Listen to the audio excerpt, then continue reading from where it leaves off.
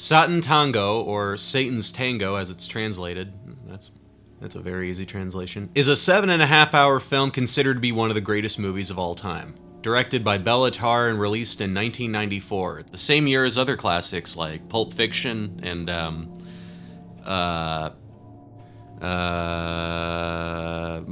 Blank Check. Based on the 1985 novel by yeah, there's no way I'm pronouncing that. Laszlo Krishna-Horkai. It follows a small Hungarian village that's almost completely isolated from the outside world and how a series of events affects the various characters living within it. If you're wondering how any film can possibly be nearly 8 hours long, it's largely due to the ultra-long takes that this film uses. While the entire film consists of only roughly 150 shots, these shots can last as long as 10 minutes, sometimes with minimal dialogue or really anything happening at all. Which could easily be seen as another, oh look, I filmed the Empire State Building for 8 hours. Makes you think. But instead, this film introduces us to such an interesting, mysterious setting that after a point, these long takes become this hypnotizing form of immersion. You really feel like the world you're seeing is not only real, but you've transcended from being an observer to feeling like you're really there with the characters. Fortunately, I knew nothing about this going into the screening the other week, as the film has been restored for the first time in 4K and is currently being shown around my country. I was very curious to find out what a 7.5-hour film in a theater setting would feel like, and what it feels like is absolutely nuts. As they advertised on the theater's website, the film would be shown in 3 parts. The first part starting at 2 p.m. sharp and ending at 4:17, followed by a 10-minute intermission. Then the second part would start at 4:30 and end at 6:35 p.m.,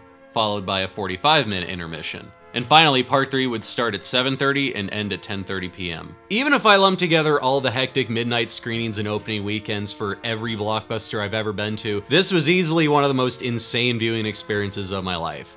Not because the movie was too boring or too long. To be honest, the pacing of this film is so good you don't even really feel the length till you're out of the theater and realize you've just spent an entire Sunday looking at mud. It's just nuts in the way that you sort of feel like you're coming up for air at just the perfect time, something I haven't experienced since I saw Hateful Eight in theaters with that sweet, sweet, sweet intermission.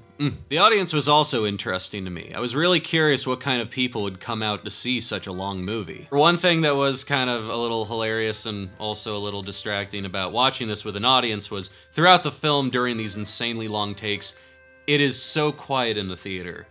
I could hear everyone. This movie's sound is so atmospheric, you honestly forget that it's there sometimes. So every small sound, every squeak, every crunch carried like a gunshot. The dude with restless legs sitting 2 rows behind me sounded like he was right up in my ear. I could feel every thread, every Also, people kept getting up and changing their seats throughout the film. I must have seen like 10 people get up and move to different seats around the theater. And these weren't bathroom breaks either. They were just looking for better seats, but I don't know, man, you're watching a 7.5-hour film. It's gonna take a toll on your body no matter where you sit. All the seats suck.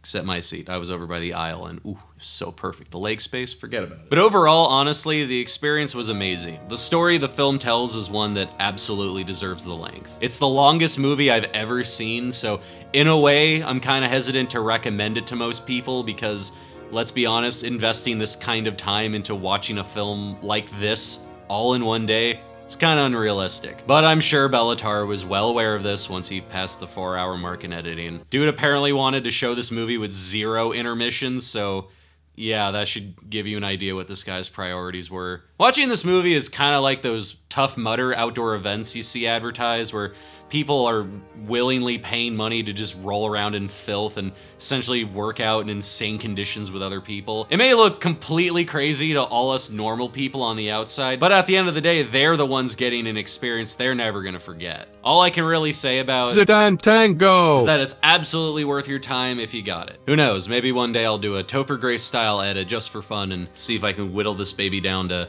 what, 5 hours? Or hell, just play the movie at 1.5 speed, you know? I don't see anything offensive about speeding up something that a lot of people worked really, really hard on to look a specific way.